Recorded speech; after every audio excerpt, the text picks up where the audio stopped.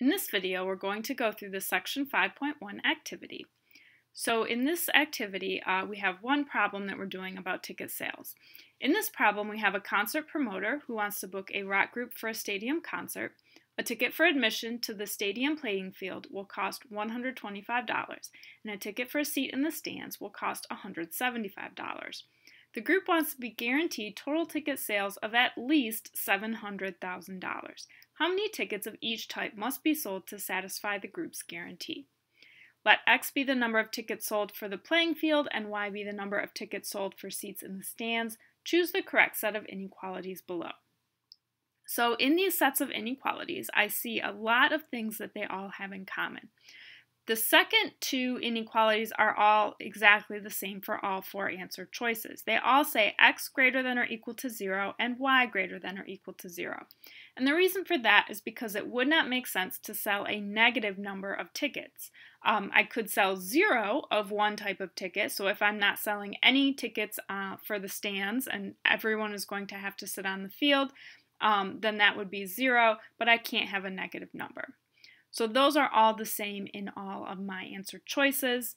When I look at the first inequality here, I see that I have 125x plus 175y. And so what I'm doing is I'm multiplying the number of tickets of that type sold by the price of the tickets for that type. So each ticket for the playing field is $125. Multiply that by the number of tickets on the field sold, and then I will get the total revenue from the field seats. And then I would do the same thing for seats in the stands. Each one is $175. Multiply that by the number of tickets sold, and I get the total revenue from seats in the stands. And when I add the two types of tickets together, I want that to be at least $700,000.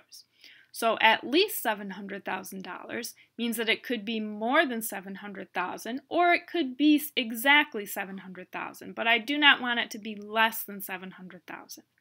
So my correct answer choice here is going to be B, that I want 125x plus 175y to be greater than or equal to $700,000. So I'm going to choose answer choice B here.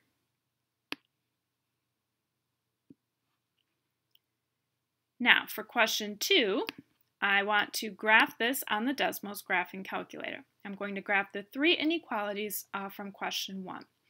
Now, we're going to be using the less than or equal to and greater than or equal to symbols here on Desmos.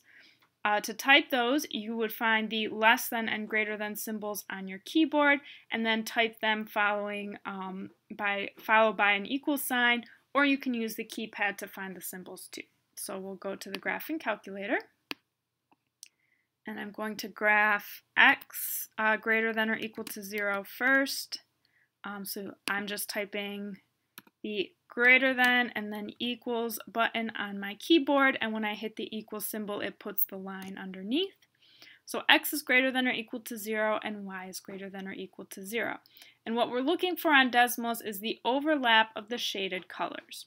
So y values greater than 0 are shaded in blue, x values greater than 0 are shaded in red, and where they overlap is where both things are true. So it's this purplish area here. Now I'm going to enter my last inequality, which is this 125x plus 175y is greater than or equal to, I'll show this on the keypad this time. You can see the less than or equal to and greater than or equal to symbols are here. And then that's greater than or equal to 700,000. So I'm going to type that.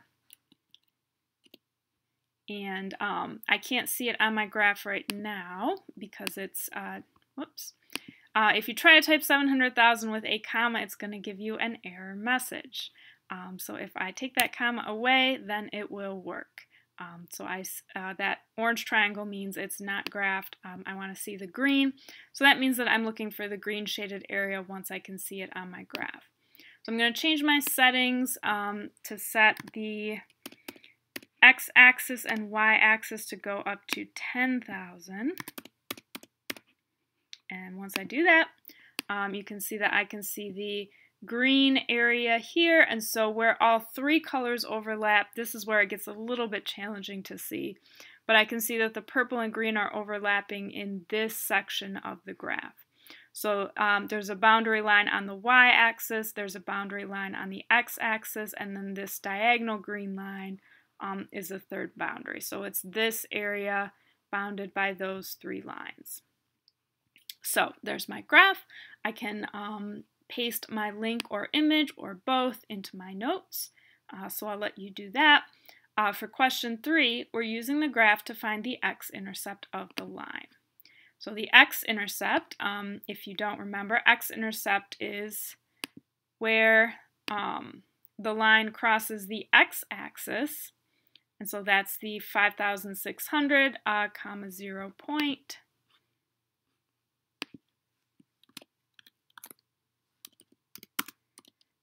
So sometimes we write it as a point, or sometimes we just write the number 5,600. So this is the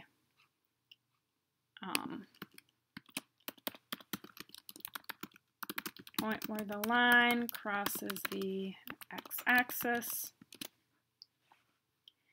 And what this tells us in the context of the problem is that if we sell only the X tickets, and the X tickets are the tickets on the field, so if we sell only field tickets, we would need to sell 5,600 in order to meet the goal. So if we sold 0 of the stadium tickets, then we would only be selling the field tickets, and we would need 5,600 of them in order to sell a total of $700,000 in tickets.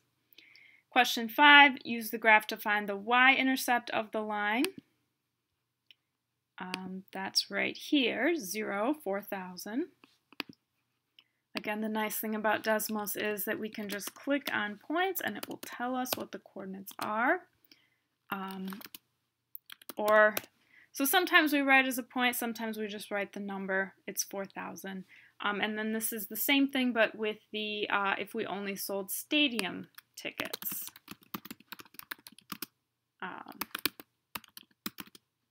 Or how is it phrased here? Seat in the stands.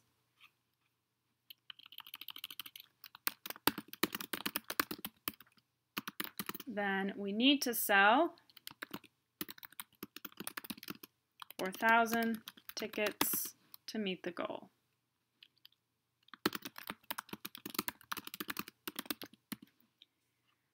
And then the last question here says to list 3 points other than the intercepts that satisfy the group's requirements.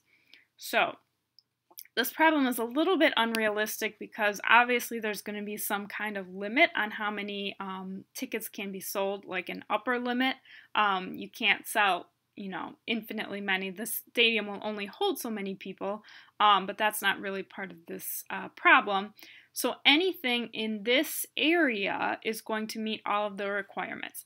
X is positive, Y is positive, and then it meets this requirement for being over $700,000 in revenue.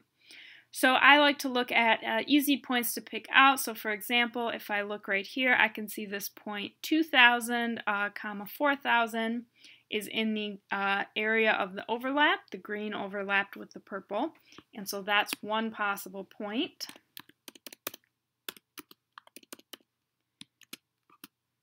And then I can look and pick out some others. I can also see that 4,000, 2,000 is going to be a point right here. That's going to be a point that meets their requirements. Also 4,000, 4,000 is up here, further away from the line, but that also meets the requirements. So I'm going to put those here. Lots of options. Basically any point with the coordinates in this area works. So 4,000, 6,000, 6,000, 6,000, any of these points up here, all these points, there's literally thousands of possibilities. But I found 3 of them that will satisfy the group's requirements of resulting in over $700,000 in revenue.